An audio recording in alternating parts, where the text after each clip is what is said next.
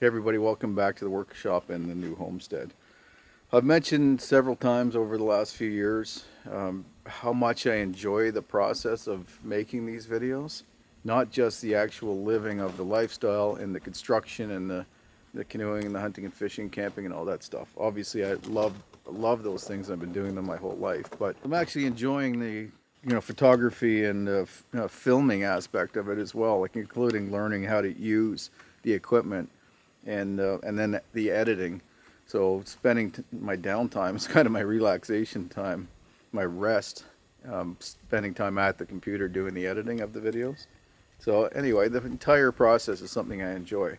I'm learning a lot about the equipment, of course, that I'm using all the way through that process. If you've followed along since last year, you know my Canon camera equipment was stolen. So I ended up replacing that with Sony mirrorless equipment. So I'm filming these videos on Sony A7 something cameras. But anyway, what I'm here to talk about today is the drone. So the drone footage is something I also really enjoy. It's really interesting not only to watch it afterwards, and I'm sure you enjoyed seeing the scenes from a different perspective, but the actual capturing of that as well. I'm standing in a forest like this. All you can see, or I can see, is what's around me. And you get a drone up in the air and just seeing a different perspective, seeing the topography and the lakes and streams and rivers and everything. I find that interesting as I'm standing there using the thing. But it is really stressful using drones because they can have a mind of their own. Now, I don't use drones anywhere around people. Fortunately, I'm in places that I don't have to worry about that. So I'm not around buildings typically, but I am around open water a lot. So flying a drone, expensive drone, over open water is it's kind of stressful because they sometimes do have a mind on their own and they tend to crash occasionally.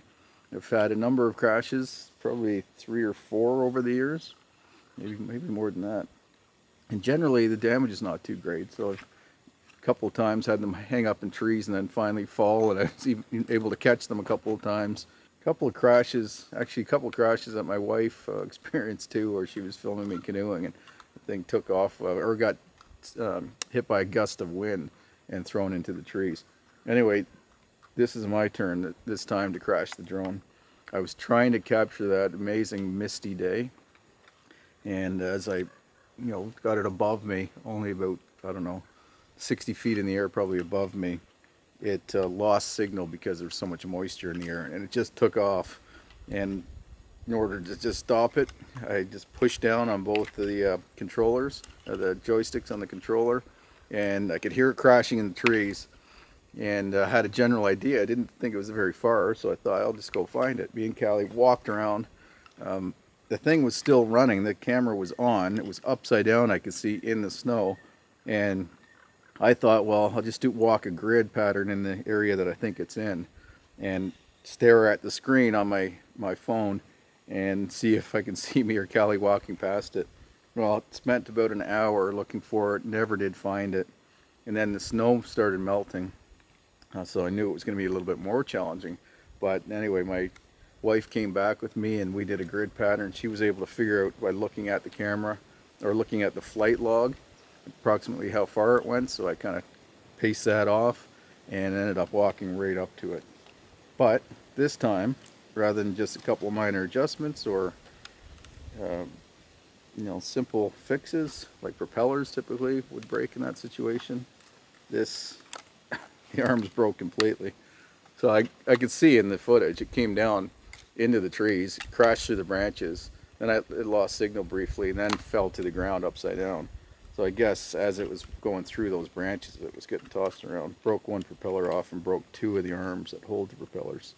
So that's got to be sent away along with our older drone. So it's going to take a couple of weeks, well, or more, to get that back. So I'll have to figure something out what to do in the meantime. But anyway, that's why I haven't had great drone footage in the last couple of videos. So that's just one of the challenges I have, trying to capture the footage that you see in these videos. And at this time of year, I have more challenges with batteries freezing and variable weather, especially now when we're transitioning from fall to winter. We get warm days, so some rain, but a lot of moisture in the camera and the lens, and then cold days that kill the battery fast. So a little bit more challenging now. But like I said, I really enjoy the process. Anyway, I thought you might be interested to hear that.